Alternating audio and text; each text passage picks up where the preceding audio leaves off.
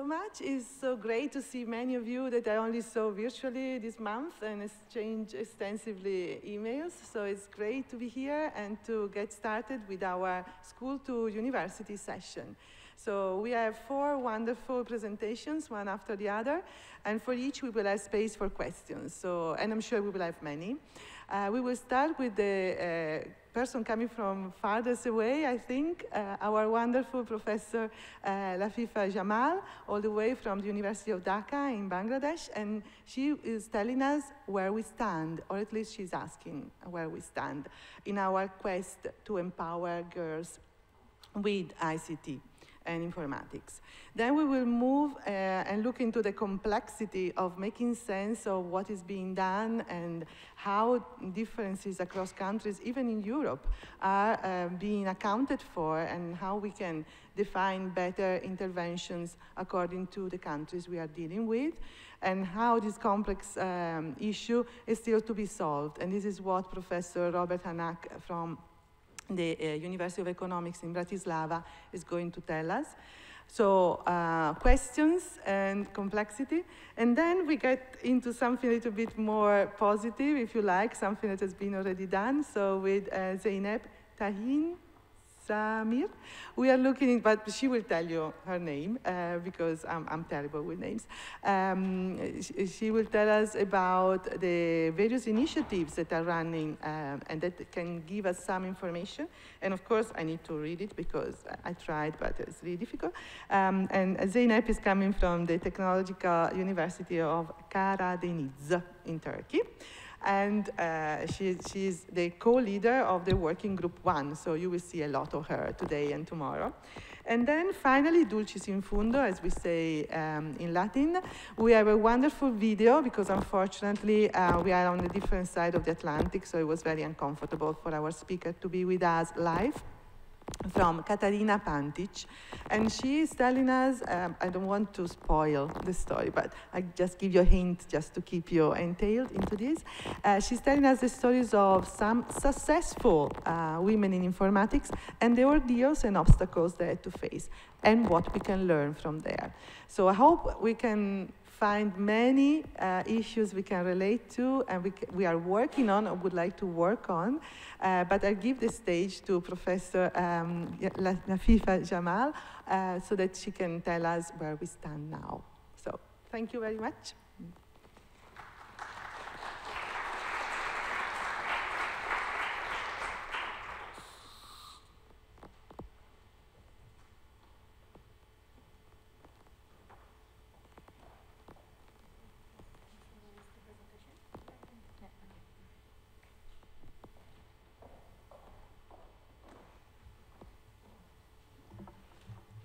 Thank you, everyone.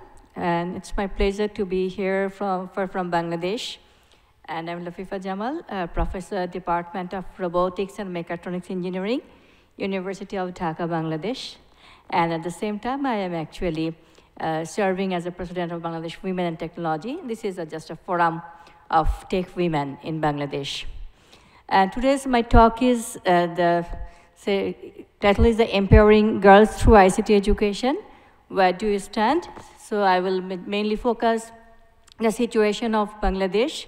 And as we know that like the girls in STEM or girls in ICT, the situation is almost same throughout the world. This is the reason where we all are here. So I will just also give some focus on other countries also. So if I want to say some about the population of Bangladesh, it is very much densely populated country, 164 million people. And we have a very good distribution of male and female in Bangladesh. It's almost 50-50. 62% of our people lives in rural areas. And we have almost 30% of people who are in between 15 to 24 years old. So youth is almost 30%. And if we see the literacy rate, it's almost same for girls and the boys. Like it's a bit better in the urban areas. So in urban areas, our female rate is 77%, and The male literacy rate is 81%, and in the rural areas, it's 64% for female and 68% for male. So it's not that much difference. But what happens, we go to the university level. So in the school level, the percentage of male, female are almost same. But when we go to the university, especially when we go to for a STEM subject, we find that there are almost 25% women who are pursuing their studies in ICT education. But when we go for the professional side, we get a big dropout, of almost 50% dropout. So we find that almost 10 to 12% women are in profession. So if we see the labor force of Bangladesh, like in 2016, it was 16% women who was participating in the total labor force. But in 2019, it's 36% in women. So in white eyes, we can say that there's a big jump from 16% to 36%. But actually where they are working, mostly they are low-skilled women who are mainly contributing in our ready-made garment sector. We know that Bangladesh is the third largest ready-made garments exporters in the world. So mostly the women works in the ready-made garments sector field. So these are not the women who are in ICT, who are in mathematics, or who are in engineering field. So if we see, so this is the situation of women. So if we see the world statistics, this is taken from our website, like 40% of women global workforce are there, but only 70% in women in tech. We have 34% STEM graduates. The alarming thing is that only 3% women wants to take tech career as their first preference. So they are pursuing the studies in tech subjects, but they don't want to pursue their career in tech subjects. So in our country also, we found that they are going to other multinational companies or other banks, but they are not participating like in ICT core subjects. We took one survey among the computer science students in our country. Only 1% female says that they want to pursue their career as a programmer. So we wanted to ask, why don't you want to pursue your career as a programmer? So they said that programming is a bit tough. It's mainly for the boys. So a girl who are pursuing the studies in computer science, they say that it's mainly for the boys. So this is some problem of the perception, our socio-economic problem or socio-cultural problem. Like when we say about the ICT giants, so what names come to our mind? Bill Gates, Mark Zuckerberg, or Steve Jobs, or Dennis Ritchie, all are male. When we want to say some name of the scientists, what happens? Albert Einstein, Newton, Isaac Newton, or Charles Darwin, or Stephen Hawking. So don't we have the women personalities who can be our role model? Yes, we have, but they are very few in numbers, and they are not that much well known. We know that the first programmer was Ada Lovelace, who was female. We had Grace Hopper, who was the creator of COBOL. We have Margaret Hamilton, who was a NASA software engineer. And among scientists, we have Marie Curie, Rosalind Franklin, and nowadays we have Sheryl Sandberg as a CEO of Facebook. We found that there are lack of women role models among us. And this is one of the reasons that our girls don't have the role models. They have the role models, mostly they are the boys. So when we say about like the SDG goal 5, gender equalities. So access to technology plays a large part in cementing gender inequality, especially in developing countries. So we have to give same resources, same opportunities to our girls also. So in another study, we found that in our country, the digital devices in a family are mostly owned by the male person of the family. And especially the female, the students, they share the devices. So actually we have to give the access of technology if we want to overcome the gender-based digital divide. And also, especially now in the days, we are in the time of the 4th Industrial Revolution. So we have to give equal opportunities to our women also to get the employment opportunities and also like entrepreneurship opportunities in the ICT sector. So what are the reasons of the women underrepresentation? So from our studies, we found that there are so many reasons. One is the gender bias in selecting undergraduate studies. We found that the parents play an important role to select the undergraduate studies of their children. And the parents think that mathematics, science, technology, these are comparatively hard subject, not easy. And the hard subject is for their son, not for their daughter. They usually don't encourage their girl to pursue their studies in science and technology. They say that, yes, you should take some easier subjects, and especially our country is a patriarchal society, and the male counterpart of the family doesn't encourage or doesn't support much to the female family members to pursue their career. Yes, we do have exceptions. The situation is improving from the previous years, but still we have the problems, and especially the female have the problems, the balancing the work and the family. We know that this is a common global problem, is the balancing work and family, but the lack of support from the family makes it harder for the female of our country to pursue their career in ICT. And also, like we have some discriminatory organizational practice, like sometimes the women get the lower payment, though they are in the same profession, they are in the same designation, they are getting lower pay. Sometimes the environment of the office is not much female friendly. We found some of the office that they don't have separate female restroom. So it's very difficult for a female to be in the workplace which doesn't have separate female restroom also. And in a village, in a school, so there were a lot of dropouts for the female students, and another organization named Amal Foundation, they found that there is a reason of the female dropout of the schools that they don't have separate restrooms. That organization built some separate restrooms for the female, and just by building that separate restroom, the number of the girl actually increases. And also, like we have, I say, the lack of role models, lack of mentoring, or lack of networking opportunities. Sometimes the female don't get the security to be in the outside, like after the evening. So this is another reason, the security of the country or security of the office environment also need to be increased to give a female-friendly environment.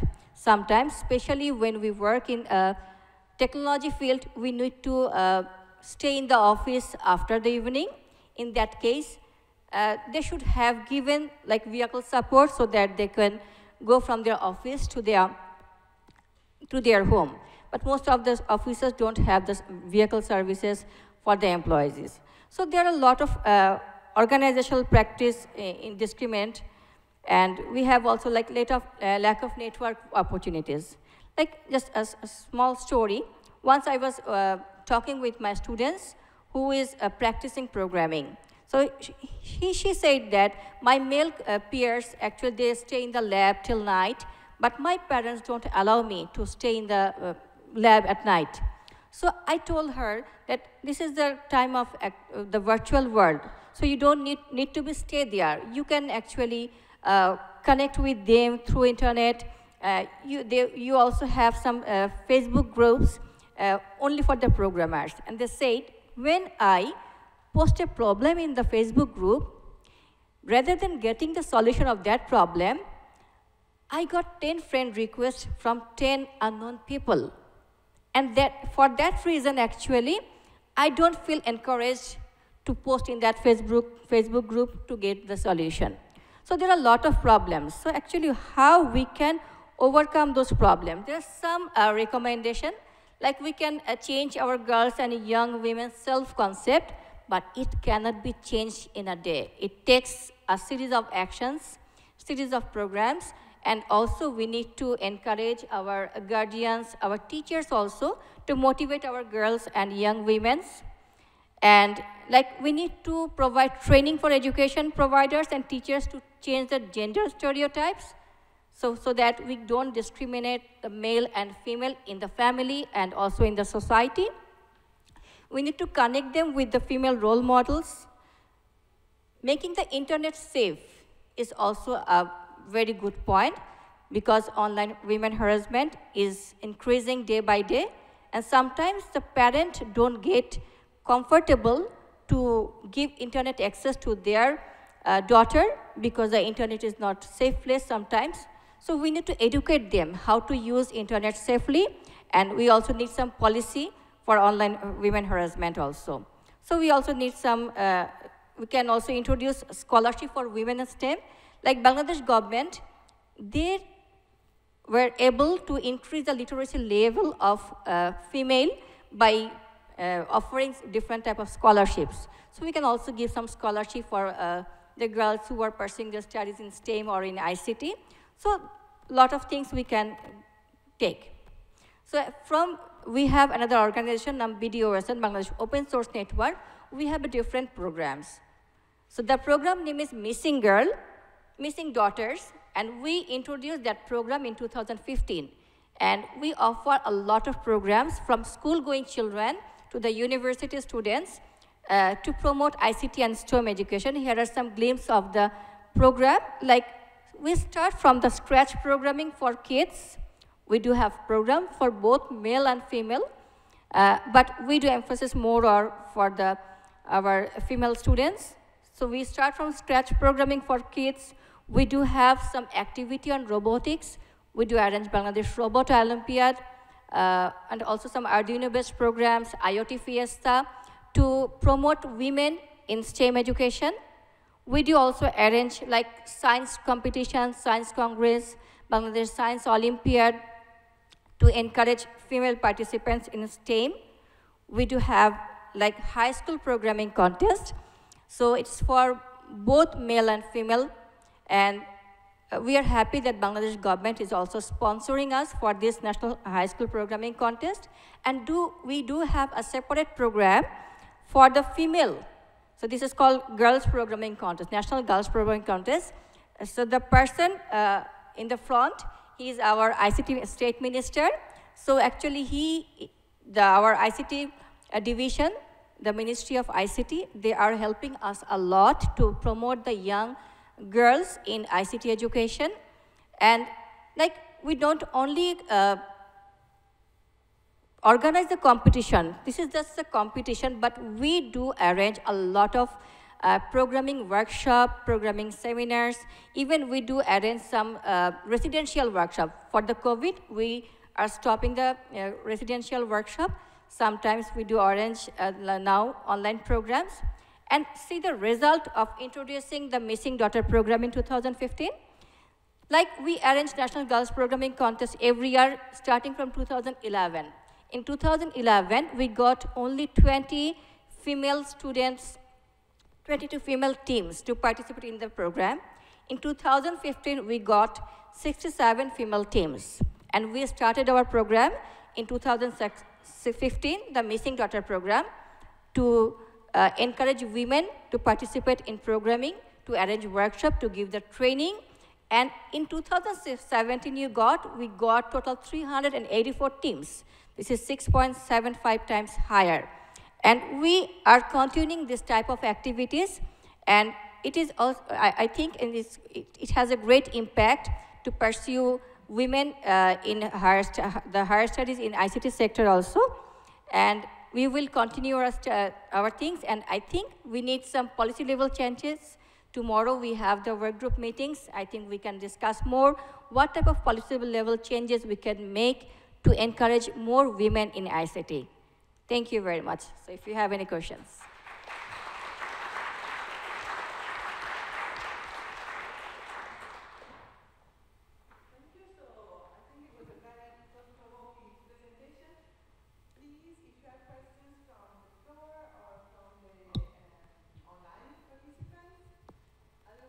Yes.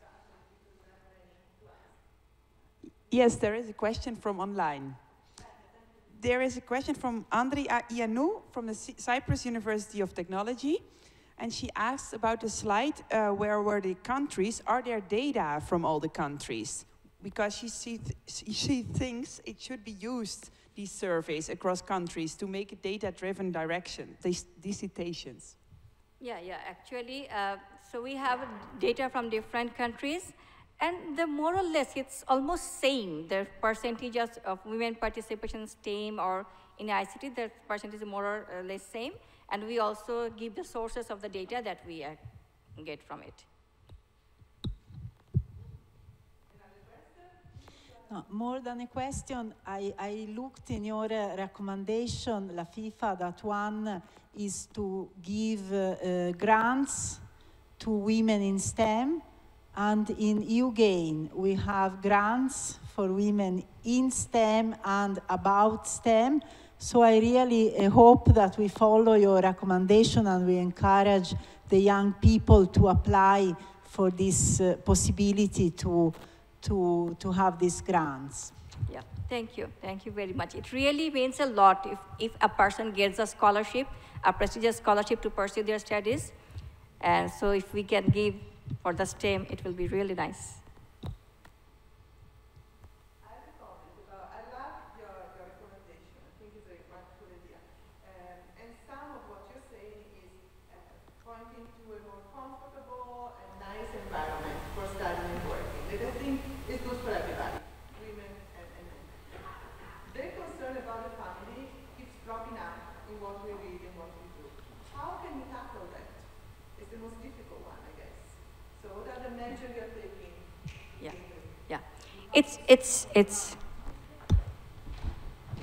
It's really very difficult to balance these two.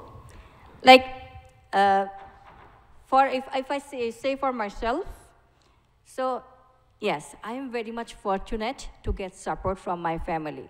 So before my marriage, I got support from my parent. Actually, I lost my father when I was just 11 months old. So, and I don't have any brother or sister. I'm the only child of my mother, and she's living with me now. So I got full support from my mother. And even after my marriage, so this is very much rare, my mother-in-law told me that you should pursue your studies, you should continue your career, so concentrate on your studies and on your career, leave the household work to me. So that was the great support from my family, but everyone is not that much fortunate, and it's really difficult. Sometimes it's okay that I am not supporting her, but sometimes I am not allowing her.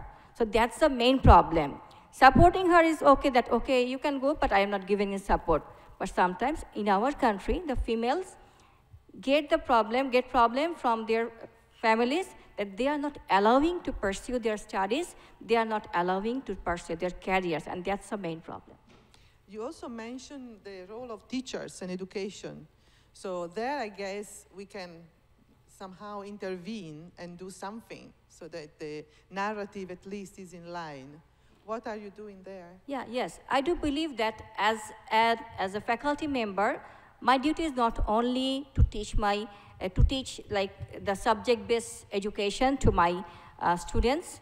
I can also motivate my students, and also I can motivate the others.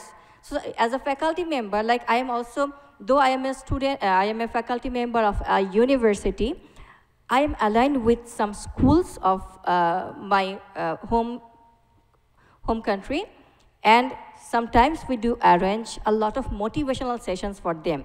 Because we found that it is the women, the girls who are already in the university, they are motivated, but we need to motivate the girls who are in school, who are in higher secondary phases.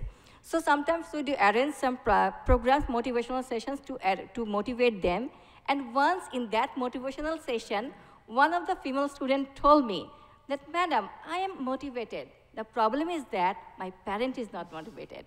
So you have to arrange the programs not for us, but for our parents, so that they can allow us to get here. Yes, I agree. Motivation is a big issue. Oh, we have a question.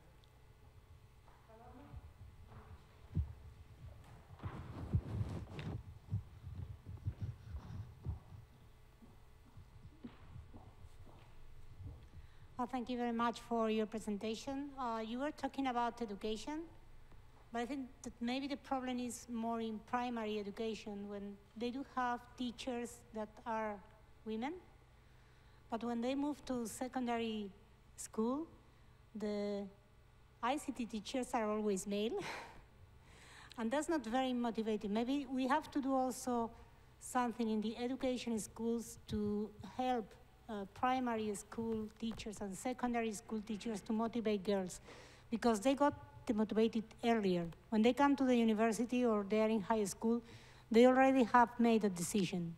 So it's maybe a bit late. So I think, what do you think about trying to, I don't know if you can do anything, but maybe connecting with the education schools where they are preparing the teachers for our young kids? Yeah, especially in our country, like now the government make the ICT is the compulsory subject from school, from the very much from class 1 to class 12, and now they are actually having some programs to train up those teachers. As ICT is a new subject, so all the teachers are not properly trained to teach their students.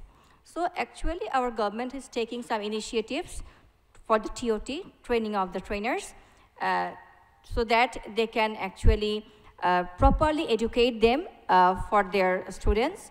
And especially with that program, we are also incorporating this type of motivational speeches so that they can actually propagate the message to others.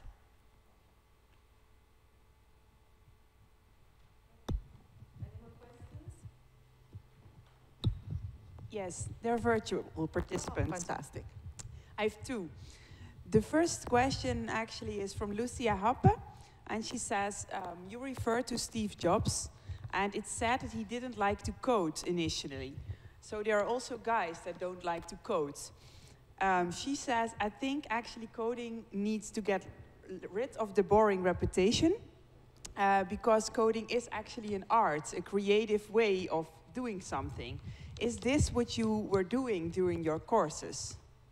Yeah, actually, though I am now in the robotics and mechatronics engineering department, I started my career in the computer science and engineering department of Dhaka University, and also my undergrad studies was also in computer science and engineering. So we do have a lot of courses for codings, and especially those, Steve Jobs is not coding, but we have the Dennis Ritchie, who is the inventor of the C program. So see, he is also a male person, but yes, we do have a lot of programs in coding. Yes, and you try to make that a creative art, so that it's interesting. Yeah, okay. And then maybe I follow with the next question from Hemu Kafu from Nepal. And she says, when we're looking back now, when we see the current state of girls doing computer science compared to 10 years ago, are there any changes? And what do you see as the reasons in this fact? Yes, actually the number of girls pursuing their studies in computer science is increasing. And now we are saying that like 12% of girls are pursuing their career. It is also increasing. Like 5 years or 10 years back, it was like around 5% or 6% female pursuing their careers in ICT fields. So both the number of students and the number of the professionals, female, are increasing in our country.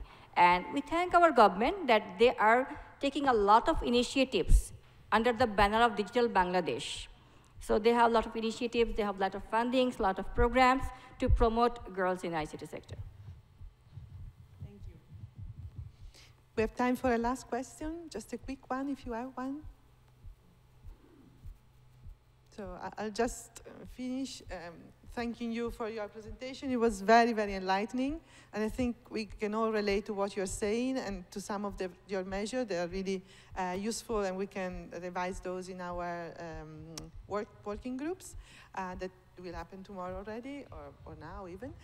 So thank you again, Professor Lafifa. Thank you, everyone. Jamal. Yeah, thank you very much. And I invite Professor Robert Hanák to come. Thank you so much. So while Robert is getting organized, I can introduce him. He's part of our working group 1, and is one of the very active members.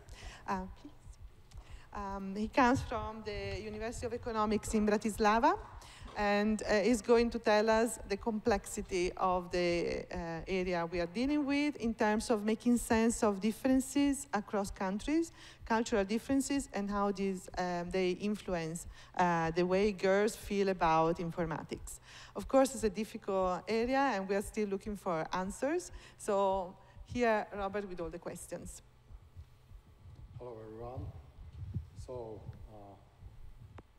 I start with some table where we can see how the current status of IT study is. Here we have several columns, and in the first column you can see the countries I found data for, and in the second column is the percentage of the girls studying at bachelor level at the first year or at the university.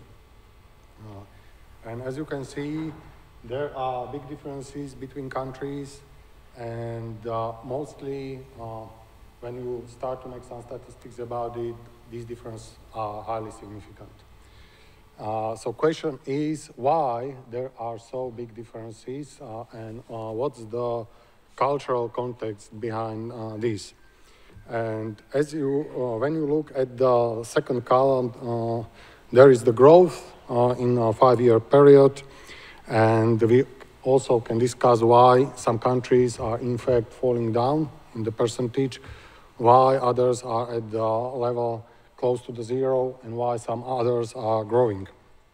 And in the next column, in the yellow color, there are some indicators which could be the predictors of when we are looking why this is happening.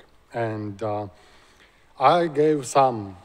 I have dozens of these indicators which could be in theoretical way discussed as have some influence or could have some influence on the final percentage on the second column, which we can say that it's our dependent variable. And now it starts to be more complicated. I give you here some specific numbers, but also I give you some general things like world cultural map or some history. And when we look at the numbers, let's go how we can find out why there are so big differences. This could be one way, some indicators. And we can test it by correlation studies, some explanatory studies. Please look at these 3 approaches I identify. Please take it more as a brainstorming, not as a lecture. I'm in a way of searching, and I'm in a way of trying to explain why this has happened. And this was the first approach, is make some correlation studies, make some comparing some indicators. Then we can start to look at comparing the second approach, the comparing national scores. There are questionnaires, I will show you some, or some measurement inventories measuring attitudes toward IT, measuring self-efficacy in IT, measuring many things in IT, and we can start to comparing countries in this specific thing. And the third thing is to identify, I will show you in the picture, the measurement tools such as gender, occupation biases, and start to compare countries in those. So when we look at the first approach at some numbers, just just the brief view how it could look like. So we can start to comparing countries according World Value Survey. And we can identify that, for example, Protestant Europe, Catholic Europe, Orthodox Europe, are there differences? Are these differences significant? We have to have in mind that we have a small sample. So please, therefore, look more on the effect size, not only on the p-value, because the p-value of the small sample is usually small. So, and then we can start to create the regression models. Does these add something? And you can see here some few variables selected, some results of regression models. And you can see when we add few related independent variables, usually they are not very much significant. They are not adding a lot.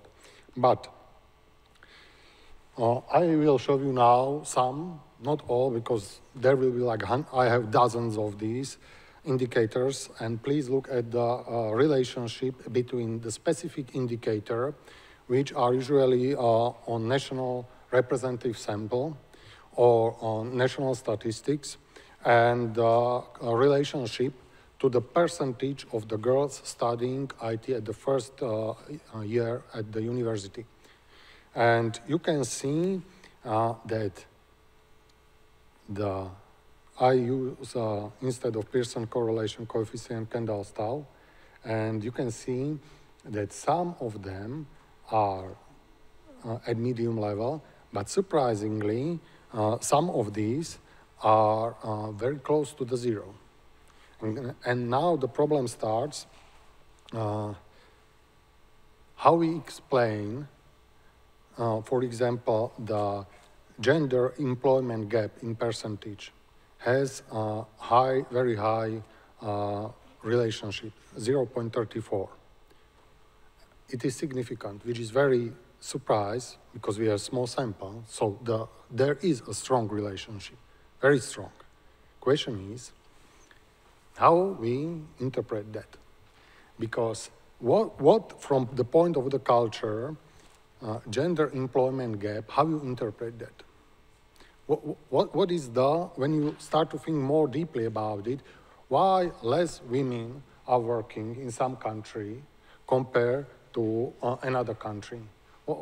What's the reason behind that? And now you end up in the problems. Yes, we found some relationship. Question is how we interpret those.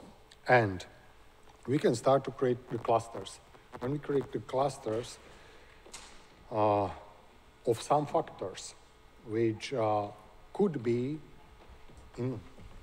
when we create the clusters of some factors, which could be the predictors or in strong relationship with percentage of girls, then the problem of interpretation go up. So we can make it from statistical point of view, but I personally think it's very hard to interpret. When we take this, when we create some latent variables or identified some latent variables and try to measure it. And what starts to be very interesting, please look at the last part of the text. When we are creating complex models, multi-regression models, and when we are starting putting these factors as a predictors, we found that those models are able to explain between 80, 90, and close to 100% of variability. So, yes, we can create something which is able to explain, in fact, with 80%, 90%, has explanation power of explaining why that specific percentage of girls is studying IT. That makes, in statistical point of view, that's a fact. Now it starts to be more complicated how we interpret. So when we put all these into the model, that model will explain almost 100% of variability between the countries. So when we sum that, that's a general approach, And from these findings, we can say that,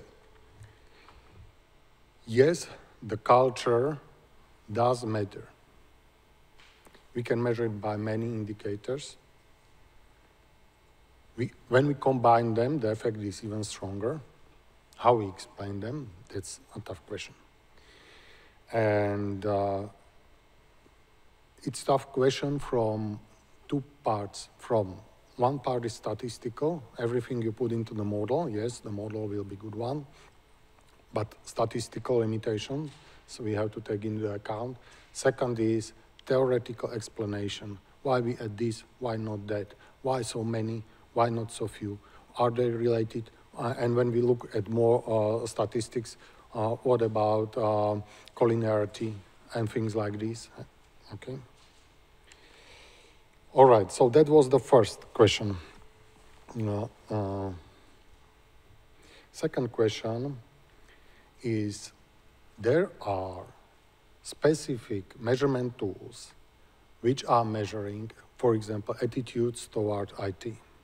And I was very surprised when I was doing the review study that firstly, it is closely related to the STEM studies, and the first indicators measuring attitudes towards STEM studies are almost 100 years old. So from the Second World War, and you can identify few between First and Second World War in the United States, simple questionnaires asking students at their 18 years old, what you would like to study. So there is plenty, I was surprised, of tools measuring this. And question is how good they are. These are some I found, because when you look at the years when they were published, some of them are almost 40 years old, or 40 years old. And they are, from psychological point of view, I'm also a psychologist, they lack of the proper psychological rigor characteristics to be considered as best tools. So some problems in validity, some problems not related to theory, which theory does not exist at that time, and so on, factor analysis, reliability tests. But still, there are many of them, and new are done. I will show you now some measurement tools to measuring, for example, attitudes and to measuring self-efficacy. These are new, have much better psychological measures, and allow us to measure the attitudes, for example, to computers, to measure self-efficacy. This is the second approach, how we could measure the cultural differences. And it is, we will select the very good, for example, elementary computer science attitudes published this year. We will select this tool, and we will distribute this tool in specific countries, and this tool, we start to comparing the results. And we can say, let's just example, the mean score in Germany is this, the mean score in Czech Republic is this. Is the significant difference between them? In which items? Where? And then we can have more detailed, more specified knowledge about the problem. So this is the second approach I recommend. But when we are here to do this, most of these questionnaires were published in one country, sometimes in second countries, to compare the Europe or European countries in these questionnaires. We have to know we have to have samples from several countries, and it should be representative sample. Okay, let's go further. And I think this third one is the best approach we can apply. And it is to understand the problems which were already identified as problems, and to look if there are questionnaires or any measurement tools for that specific problem. And then we can start to compare countries in these measurement tools.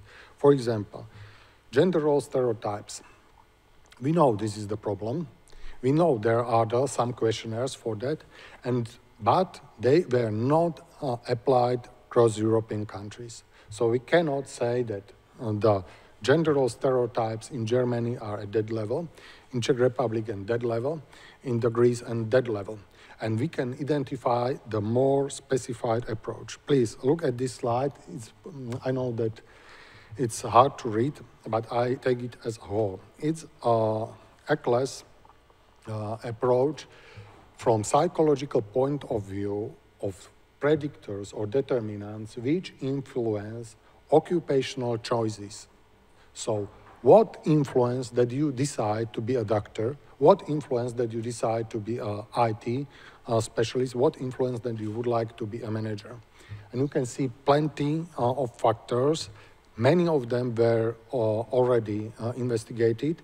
And in yellow color, I'm showing you those which are related to culture. So we know that this is a complex, grounded theory explaining why someone is studying IT, why someone not, and these factors have some influence. And let's make more detailed approach. Let's look at gender role stereotype, find the inventory, test it in the countries around Europe, and then say, this is the level here, this is the level there, and this we have to do to tackle the problem more specifically. And I'm coming to the last slide.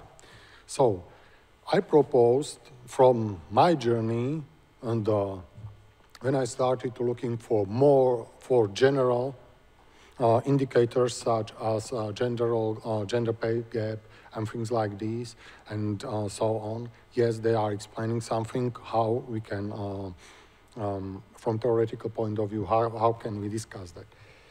Let's look at, in a way that identify what is the specific problem in specific country, which factors. I gave you a few levels of self-efficacy. I'm not good in programming. I get panicked when I see this kind of problem. Negative attitudes in this gender role stereotypes. Let's identify them. And I'm in contact with a team dealing with policies, and they are doing a really great job. They identify so many studies. I read their papers. They are great. They are able to cover whole the spectrum of the policies. But I propose that if we identify just the example that in Slovakia there is low level of self-efficacy, then they can easily tell us these are the inventory tools for improving self-efficacy, or these are the policy how we can improve the self-efficacy, and then apply the specific policy for the Slovakia related to the self-efficacy. It will be, in my opinion, it's just subjective opinion, the most targeted approach, and the approach, I think, from my route of going and trying to handle this problem, the best way how to deal with that.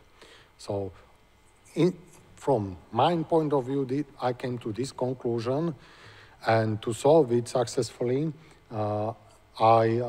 there need to be thinking and brainstorming in these 2 days to find out if it is worth it to follow this route. Do we have the capacity for that? And if yes, are we willing to make some specific your country research on representative samples of these specific things? And then we can say, in my country, this is the weakest point and this policy should be applied. Thank you.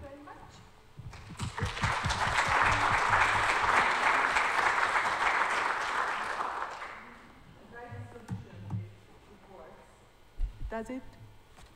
Okay, we have questions. You want to start, Bara? I mainly want to thank you, Robert. It was like a super nice way to start approaching it, and it's visible. It's a long journey, right? Like like it will take a while to understand different influences, and then No, Like, I don't hear you very well, so please. Yeah. Just so with this, I was wondering, like, what is now the plan of like maybe engaging other parties, because it will be like a huge initiative. I mean, and I think it's great that you also have this proposed project on understanding differences. So that could also like move it ahead. So now, like, how we could engage the rest of the action? Do you have like a plan how to like also distribute this understanding across the whole action? We will discuss all of the plans tomorrow at the Working Group 1 meeting, but we'll try to engage the rest of the community as well. So what I think is very remarkable of the work Robert is doing is that he's doing the hard work. He's looking into numbers, quantities, indicators, discriminant, and also looking at models. But is also looking into questionnaires and inventories for us to administer and collect fresh data. So I think it's fantastic, the order, because Professor Lafifa from Dhaka University was telling us how we have the same problem everywhere, and it is true. But what Robert is pointing out is that there are different aspects, different indicators, different factors that come from the cultural setting in each different country.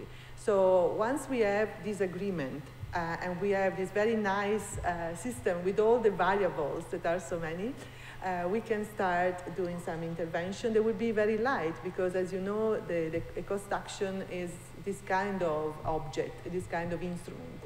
We don't have people doing work for us, but we have a lot of people willing to help, and it is fantastic. And so the plans will be, of course, defined a little bit better together tomorrow, that is the working group day. But what I think is remarkable and very useful is that Robert got started in getting all this information, all this data. We are living in a data science world, and we can use data to make sense of something. And from the making sense, we can move on into finding solutions. Yeah, one thing that I was also thinking, like Robert, I will be just happy to sit down on this like basic information you now have, because I was also like when talking to many people across different countries, I see like how deep the different influences actually go. Like, for example, in post-communistic countries, the involvement of women in labor market kind of like propagates as an information through these countries, or the length of maternity leave like propagates through different effects. And I believe that still there may be a lot of still like new, like engaging the knowledge of the people in the design. So I'll be just happy to sit down on that with you. I have some further thoughts to what I saw. And I would like to add one thing. So this is probably the first time the most people are here, and to see that there is some research line, cross-cultural differences. I'm very open to any ideas, to any proposition, what we can do. We can do it that way, other way, and so on. And the aim was to let you know that there is something is going on. I'm interested, I'm not. Can I add something or not? It's up to you, but that was the presentation, what the aim was this one. Okay, thank you. Thank you, Robert. We need Zeynep. Were there questions from the audience? Yes. There were. There was one question in the virtual audience from Simona Montagna.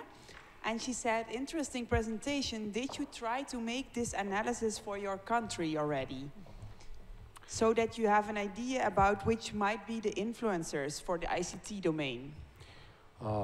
In my country, for some indicators, I don't have data. For example, I'm from Slovakia, and Slovakia was not included in that country. So I have to collect specific data. I'm working on that. And we also are preparing the specific scientific grant with the team on psychologists. I'm trying to engage psychologists in this, and you will be very surprised what question and what proposals they are offering. So yes, we are doing also and preparing few years long scientific grant for this, and being more in detail to solve this problem. Thank you. Now invite Zeynep to come forward. And I try to pronounce all her names properly, or even give up and let her do that.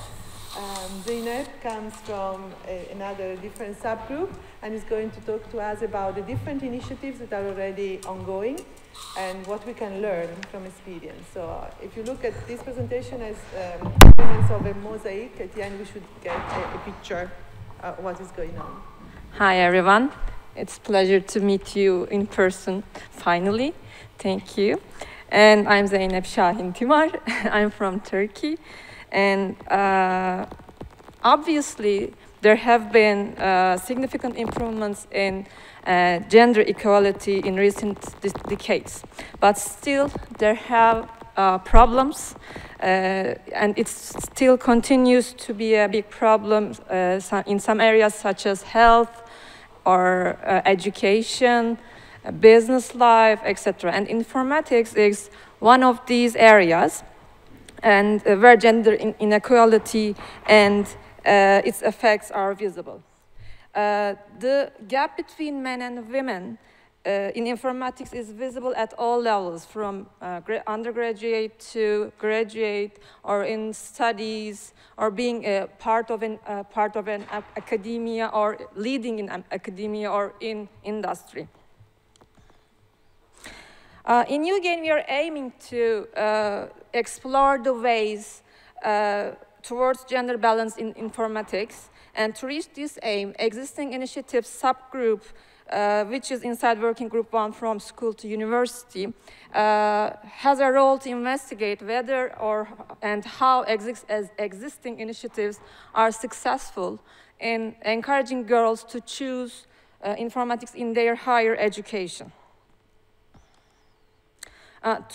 Actually, to fulfill this aim, we organized a meetup with existing initiatives, and for this meetup, we invited different existing initiatives from different countries, and at the end, we made this meetup with 8 different existing initiatives from 8 different countries. These initiatives were Chiquitas from Czech Republic, Girls for STEM from Spain, She Codes at Gittum from Germany, Habitat Derneği from Turkey, and sorry for the pronunciation, by the way, and Henrias Porum Dia from Portugal, Women in Tech Brussels from Belgium, Girl Think Tuzla from Bosnia and Herzegovina, and ITBIT from Slovakia.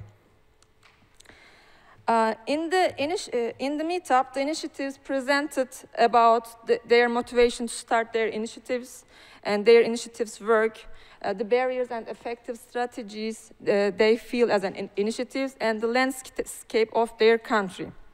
Then all the participants discussed in the breakout rooms about the barriers in their country and effective strategies to overcome those barriers within 3 themes. These themes were role models, engaging education and learning environment, and these themes were determined by subgroup 1 regarding the literature. In the first theme was role models. In this theme, we discussed about the conservative gender roles and the missing role models within the context of inspiration. We discussed about family and teachers, and these are family and teachers in the context of encouragement, and in the context of effective strategies for role model barriers. We discussed about how and relatable role models shall be. Does the same age or same program or same aim are matter, goals are matter. We discussed about this. The second theme was learning environment. We discussed about the sense of belonging and confidence in the context of this theme. In the context of sense of belonging, girls-only spaces and like-minded peers were discussed as an effective strategies. And in the context of confidence, especially experiencing success was the prominent effective strategy. And the third theme was engaging education. We discussed about appropriate education content. Should it be more project-based, multidisciplinary, or how hands-on it has to be? As a result of discussions about the role models, the views of the initiatives were gathered under 4 sub-themes: approachable models, relatable models, women teachers as a models, and supportive parents.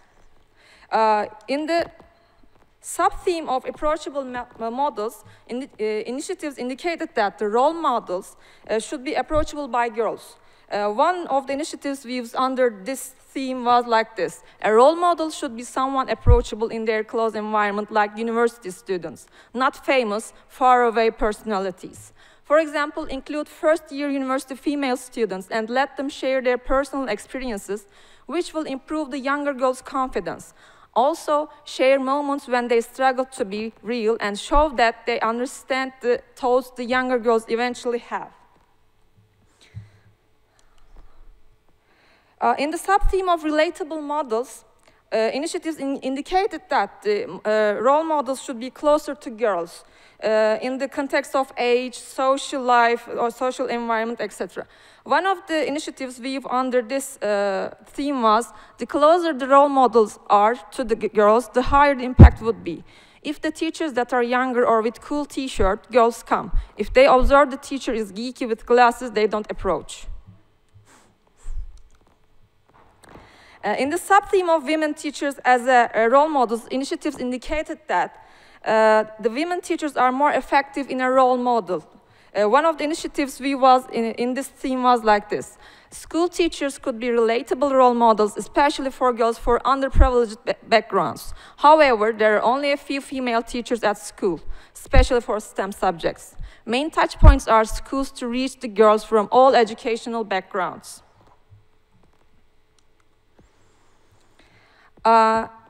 And in the sub-theme of supportive parents, initiatives indicated that parents should avoid advising girls' gender roles as a housewife or less active in business life, and support their dreams. One of the initiatives' view in this theme was like this: gender role beliefs need to change, including aspects like what of career paths are appropriate for girls. Parents are extremely influential for the future jobs of their girls. Girls tend to reflect on their parents' thoughts and thinking, work and address the collaboration with moms and dads. As a result of discussions about the learning environment, the views of the initiatives gathered under 2 sub-themes: sense of belonging and confidence. In the sub-theme of sense of belonging, initiatives indicated that girls need to feel safe in the learning environment, like girls-only spaces or like-minded peers. One of the initiatives' view under this sub-theme was like, girls are ashamed of asking questions in mixed classrooms. They feel more confident in girls-only spaces. It is necessary, especially in the age group from 11 to 14. Extra dimensions in the mixed classrooms makes girls to hold and observe to understand. They observe this new dimension stronger. If they feel they do not understand this, they go inside of them and think and analyze. And they could wait for and allow boys to be louder and speak up. And they also should be in groups. They are more social and they are better in groups. In the sub-theme of confidence, initiatives indicated that instructors have a huge role for confidence in the learning environment. One of the initiatives' view was like this in this theme: girls feel comfortable with instructors like them. Age range is important because it influences confidence. Expectation management is a suitable way to communicate about expectations, and it reduces the pressure about learning and knowing everything before they even start the course. Instructors should meet the girls at their own level and encourage them to learn.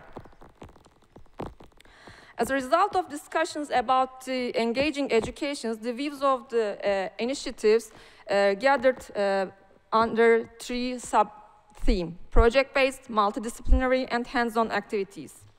In the sub-theme of project-based, initiatives indicated that informatics educations should be project-based. This is one of the initiatives' view. Project-based activities make girls see what they achieve and make them understand better. It also helps them with confidence. And in the sub-theme of multidisciplinary, initiatives indicated that projects should be multidisciplinary. This is why we need to present IT as a part of daily life. So multidisciplinary projects make them to see IT as a part of life. And in the sub-theme of hands-on activities, initiatives indicated that there should be hands-on activities as a part of education. This is one of the initiative's view. Hands-on activities are great because they see the results and make them feel to be successful on the project. These are the results from our first meetup.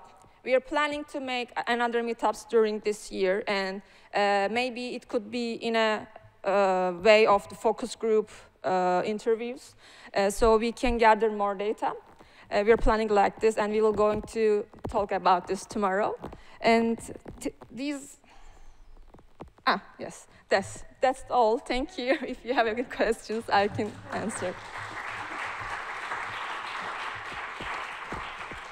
Using this because I can leave the microphone ready for you to ask questions. So first, we want to ask Zeynep because I think your initiative is working really well, and my general comment is that I can see a paper coming up very soon from there. So Bara, please. I think you need the microphone. It is coming, of course, fantastic. Bara, can you move your mask? I can't understand because I couldn't understand what you said. Okay, it will. Is it working? Do you want to come up here? Yeah, okay, perfect. Yeah, thank you so much for presenting it. I just wanted to add to everybody that it was also a great experience to invite these initiatives. We would be definitely happy if any one of you is in contact with some initiatives in your local countries, because this was like a one-shot event that we would like to repeat if we collect the next numbers of initiatives. So it was like, I think the number was good for one meetup. Yeah. Like we wouldn't fit more because we wanted to give them really space to discuss. But like having the next rounds with more countries, like we have the contacts, but still we were not like so successful to connect with them. We believe that if some of you have some good contacts, it would be great to get in touch and continue with this activity. And I think especially like when we have the results from Robert, it will be really great because we can test some hypotheses on like what works. Yeah. So it was like, thanks a lot to Zeynep for extracting all these valuable insights. And also like what was visible when we were discussing with these initiatives is that they typically don't have language to describe what is actually the problem. They, like everybody repeats, role models. But you could see like with the decomposition that then like everybody means a different thing. Mm-hmm. Like everybody just says, I think family and role models, like it's what everybody was saying. But then when we started to giving them language, like what specifically, then it made a difference. So when having the data from Robert, it will be even more useful, I think. Thanks so much. Thank you. Thank you, Bara. Any questions from the online community? Not yet? I think there's one from there. Oh, fantastic. There.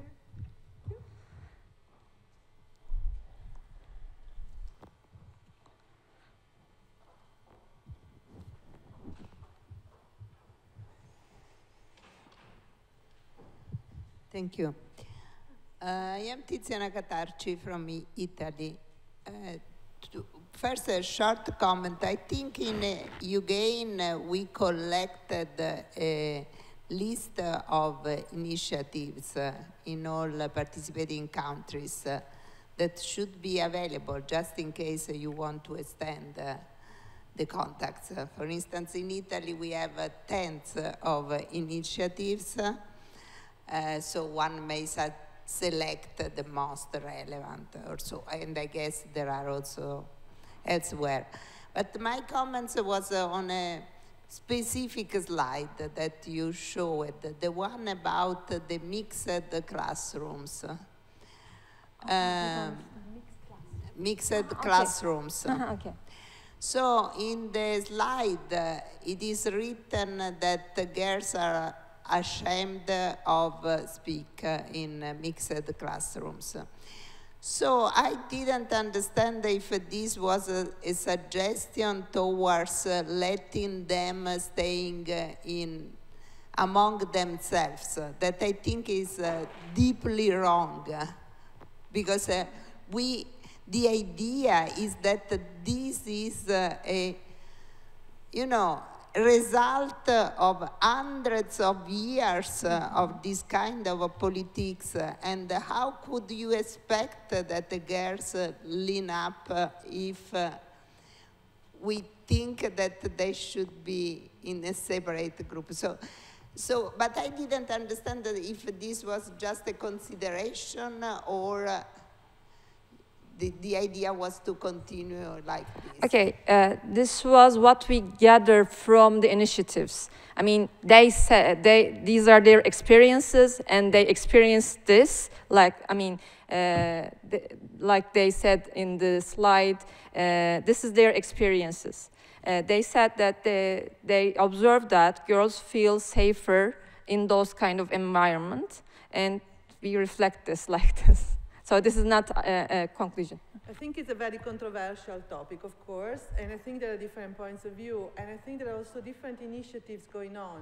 Some where the separation goes on forever, some where there is an initial comfort zone, if you like, for women, and then there is a mixture. So I think it all goes back to what the first presenter was saying. We need to build an environment that is comfortable and safe for girls. But it's also true, we don't want to segregate girls. Yeah. So I guess we have to find the right measure in between. Bara? Yeah, so I just wanted to add one thing that the initiatives typically worked at extracurricular, like outside the classroom, as like informal education. I think that could have like made a difference, because for those, they typically work with the girls who otherwise do not join computing in the school. So I think it's great to have it mixed at the school. And for those who just drop out because they don't feel comfortable, then typically like they land in those organizations. So that's also something that could have influenced the suggestion.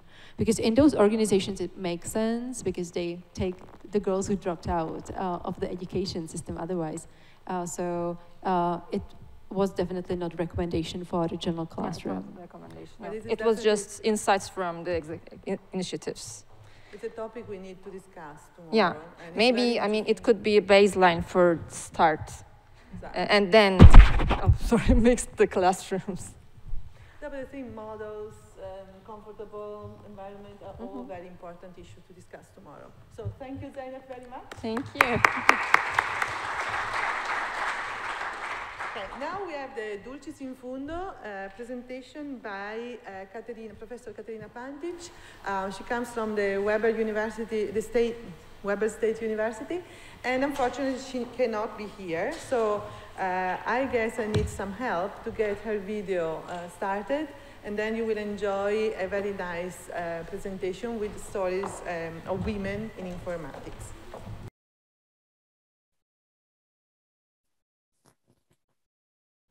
Buenos días, Madrid. Muchísimas gracias por invitarme a su conferencia de hoy. My name is Katarina Pantic, and today I will talk to you about sustaining women's participation in CS majors, or the lessons we learned from women who persisted. In the US, women comprise 51% of the population and 57% of students who graduate with a baccalaureate degree. In computer science education, however, women are a minority, more than in any other STEM field. In high schools, we have only about 30% of CS principals and 23% of CSA advanced placement exam takers being female, with some states having less than 5 young women taking these exams. In college, women earn only about 18 to 19% of the undergraduate CS degrees on average across the US. This is problematic for a number of reasons. It is unethical, it translates into lost opportunities for women, it deprives the field of the necessary diversity, and so on. And it is a twofold problem. There is a problem of recruitment and the problem of retention. Retention, or sustained female participation, is the most problematic in the first 2 years of college. There are many studies that suggest women leave for a number of personal, institutional, and external factors. However, a lot of those studies look at the factors that weaken women's commitment to the major, which is attrition, as factors that influence attrition are different from factors that influence retention. It is my belief that instead, we should be examining the factors that influence women to stay and persist in this major. Today, I will tell you about 10 such women who persisted in their CS major. When I met them, their average age was 21.8. 2 of them were married, 4 were in their final semester, and 9 of them were working part-time, 7 of which had a CS-related job. These women helped me understand what kind of social interactions and practices supported their sustained participation in this major. Let me start by introducing you to some of these women, all of which are now successful professionals in industry. This function represents Jane's journey. X-axis represents different events inside the major, and Y-axis represents her level of excitement with the major. So you can see that her journey was full of fluctuations. She started the major very excited. She spoke to the advisor, she spoke to her friends, this is what she wanted. And since she was always a good student, she did not doubt her ability to do it. However, since she never did any coding before, she really struggled with the introductory courses that were surprisingly not designed for beginners, according to her. She worked 60+ hours a week to catch up, sought help in the tutor lab, and she was so stressed that she got seriously ill at the end of her first year. She passed all the courses, but at the end of year 1, she seriously doubted her choice of a major. So in year 2, she started taking business classes and introducing regular sport into her life to achieve that balance, work-life balance. At this point, she was thinking of changing her major. Luckily, she went to a career fair where she got recruited for internships, and she found a female faculty mentor who started creating opportunities for her and provided her with a much-needed emotional support. Both of these things helped her gain legitimacy. However, instead of this being a good thing, she got challenged and teased by some male peers who believed she only got the internship because she was a woman, a diversity hire. Even though these incidents crumbled her confidence a bit, she decided to tutor and help others and joined the ACMW, which is a student association for women in CS, to help other women persist and succeed, both of which gave her a sense of fulfillment. She also partnered with another female student to study together. Classes started making sense, and she slowly developed a sense of accomplishment. The second image represents Joanna's journey. Unlike Jane, she never doubted her choice of a major. She chose this major from day 1, but she also had no prior programming experience. As a result, her first year in the program was also very challenging. She felt lost at times, overwhelmed by a lot of information, and with no deep understanding of how everything is related. To overcome that feeling, she actively visited the tutor lab and sought one-on-one meetings with her professors. Finally, she started to have fun in her classes, applied the knowledge she gathered, attended hackathons, and she found her first job in industry. But she was also enjoying working on assignments alone because this allowed her to pursue her other passions like skiing and biking. In her own words, she would go skiing all day and then sit in Starbucks at 5 p.m. to work on homework. Finally, this is Shelby's journey. She started her college career in electrical engineering with full support from her father, who always told her she could do whatever she wanted. Her mother, on the other hand, did not believe engineering was a good career for a woman. And to compromise, Shelby switched her major to CS as a more mommy-friendly career. She finished her freshman year at a community college and took a break to spend 18 months in Germany doing church-related work. Coming back to the university was rough, so she found a study partner that helped her re-acclimatize to the college.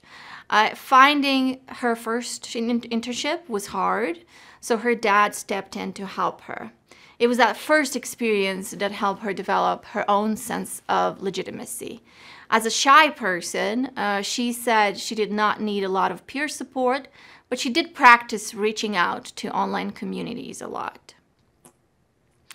Now, these are just 3 of the stories that I analyzed. As you can see, these women had many differences in their background and experience.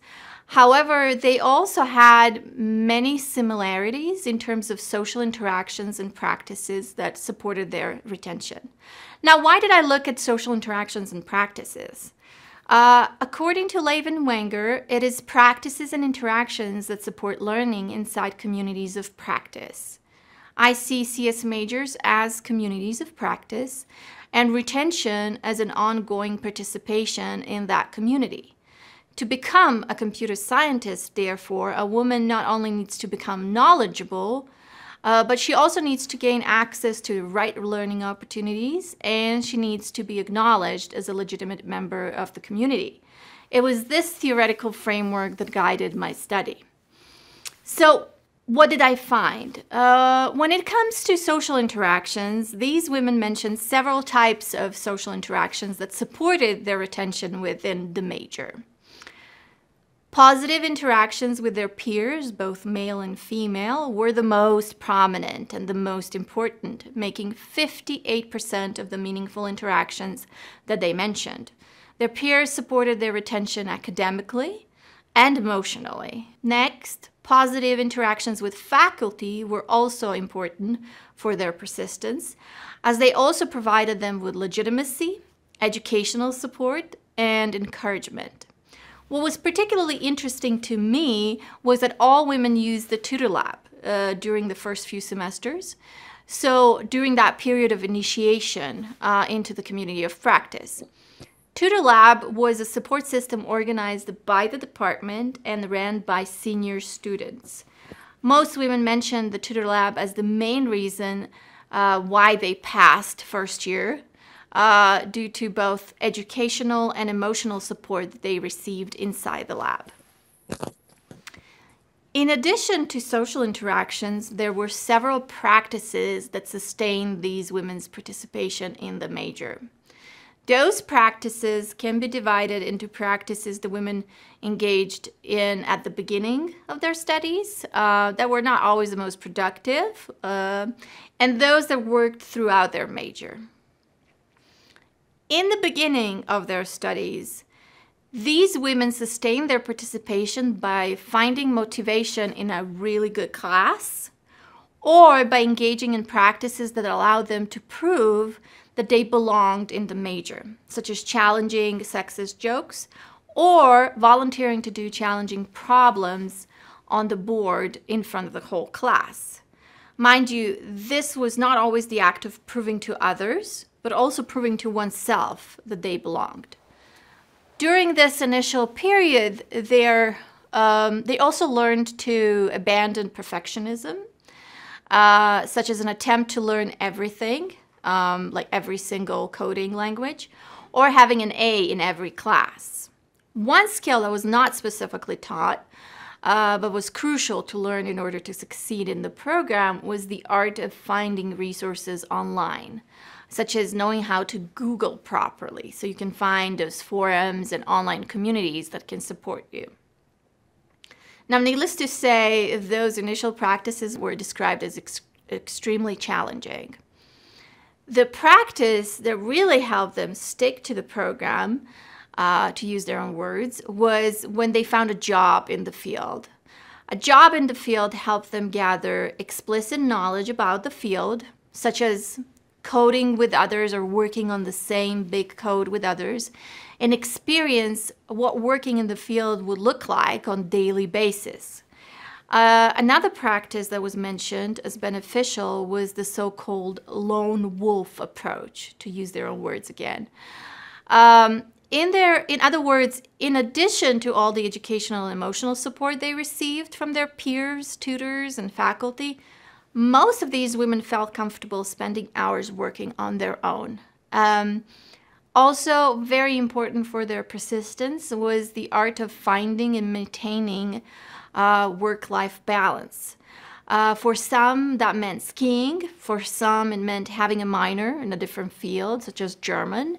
And for some, it meant making sure you have time for friends and family. Sounds familiar, right?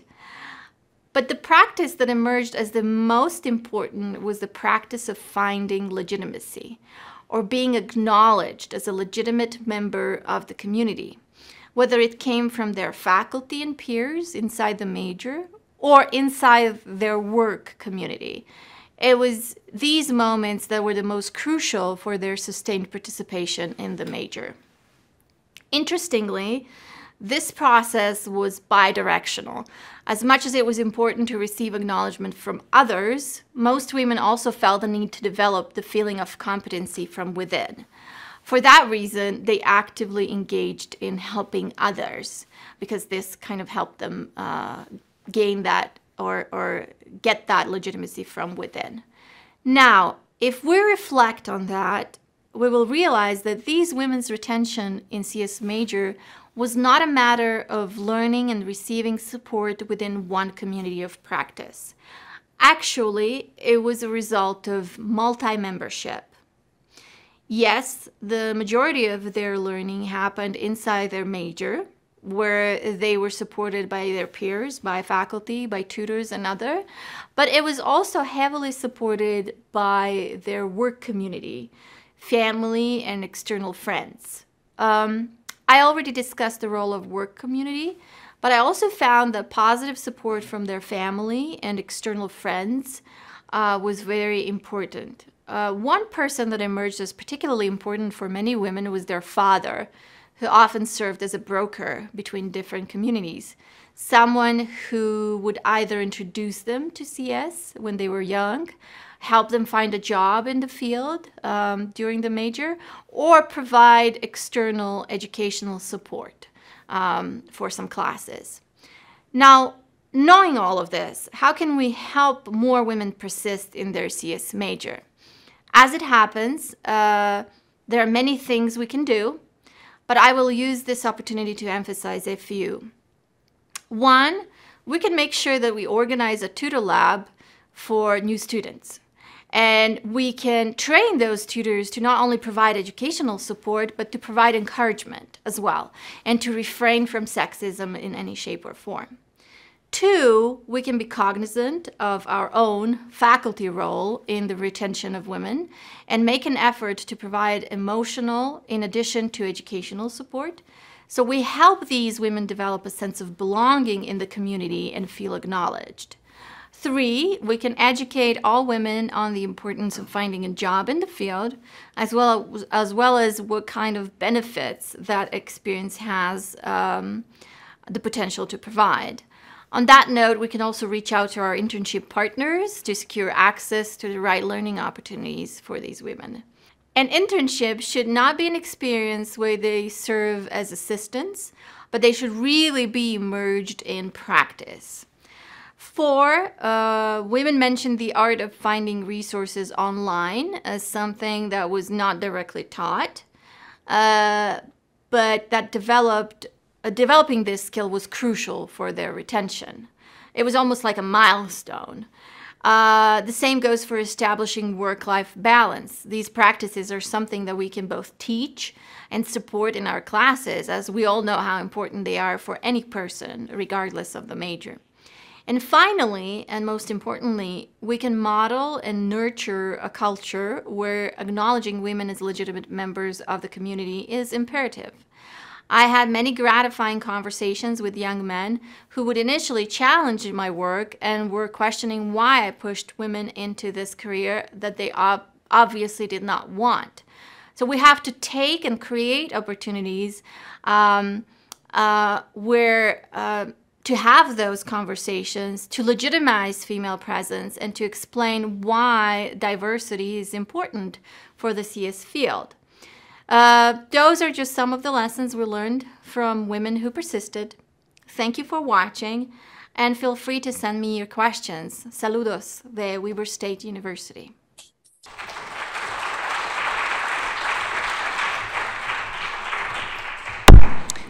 I told you this was a very good presentation. Unfortunately, Katarina is not able to answer questions right now, but she sent her email and she will try and pop in the afternoon for the coffee break. So pop up with your questions, think about what you want to ask her. And I'm pretty sure a lot of what she said resonated with you and what you're experiencing or have experienced or are looking forward. I only wish I could have mastered my private life and work balance, as Katarina is saying, but there is so much more time for us to learn. So I'm very glad to announce that it's coffee break now, with a little delay, but not too much. So please come back by 12, though, because there is more exciting presentation to come.